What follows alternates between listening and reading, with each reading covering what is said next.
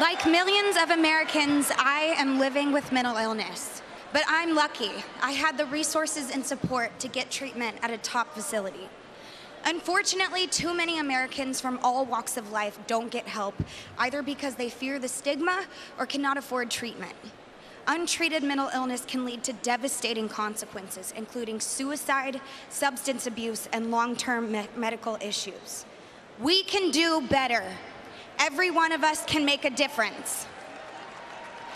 By getting educated on this epidemic and its frightening statistics, and by breaking the stigma, I urge every politician to support laws that will provide access to better health care and support for everyone. This is not about politics, it's simply the right thing to do. I'm doing my very small part by having the treatment center that saw me through my recovery on tour with me, so that at least a small group of people, even for a brief moment, can have the same support that I received.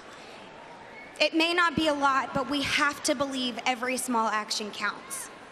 I stand here today as proof that you can live a normal and empowered life with mental illness. I'm proud to support a presidential candidate who will fight to ensure all people living with mental health conditions get the care they need to lead fulfilling lives. That candidate is Hillary Clinton. Let's make her the next president of the United States of America.